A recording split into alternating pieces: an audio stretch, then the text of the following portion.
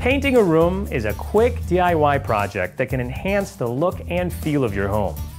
When finishing a basement or a large area where everything is covered, a paint sprayer is the best way to finish your project fast. For larger finished rooms and vaulted ceilings, using a pressure roller is much easier than using a standard roller. Since we'll be painting the walls of this previously finished area, we'll be using a pressure roller attached to a paint sprayer. This may look like an ordinary roller on a pole, but this pole actually attaches to the gun of your paint sprayer. You use this to paint the walls the same as a standard roller, but instead of dipping the roller into a paint tray, you simply pull the trigger to get more paint. This tool makes the job much faster, cleaner, and will give you a more consistent finish. Here's what you'll need. First thing is to move everything out of the room, or to the center, and cover with tarps or plastic. Cover the floor with drop cloths. Shut off power to the room, and remove all cover plates on outlets and switches. Then cover with tape.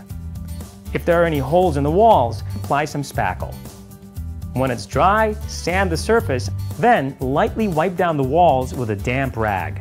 Before using the pressure roller, go around the room with a brush and cut in the top and bottom of the walls and even around the windows, outlets, and light switches. Be sure to read all instructions and safety warnings.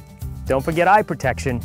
With your sprayer primed and ready to go, let's attach the pressure roller. Remove the guard and spray tip from the gun and attach the 45-degree angle to the gun using a wrench. Thread the pressure roller attachment to the 45-degree angle. Align the roller with the gun and tighten with a wrench. When using a pressure roller, turn the pressure to the lowest setting where the sprayer turns on when the gun trigger is pulled. Now we'll need to get the paint to the roller. Pull the trigger and roll on the surface.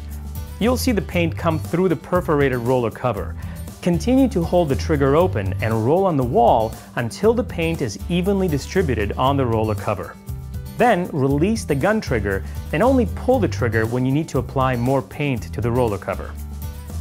You're now ready to paint. Starting at one end of the wall, roll in a W or M motion.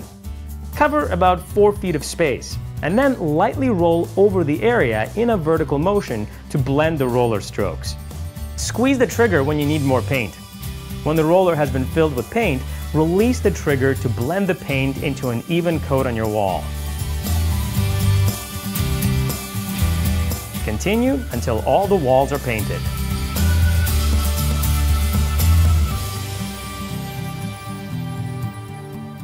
You'll be done in a fraction of the time it would have taken with a standard roller because you literally have a supply of paint at your fingertips.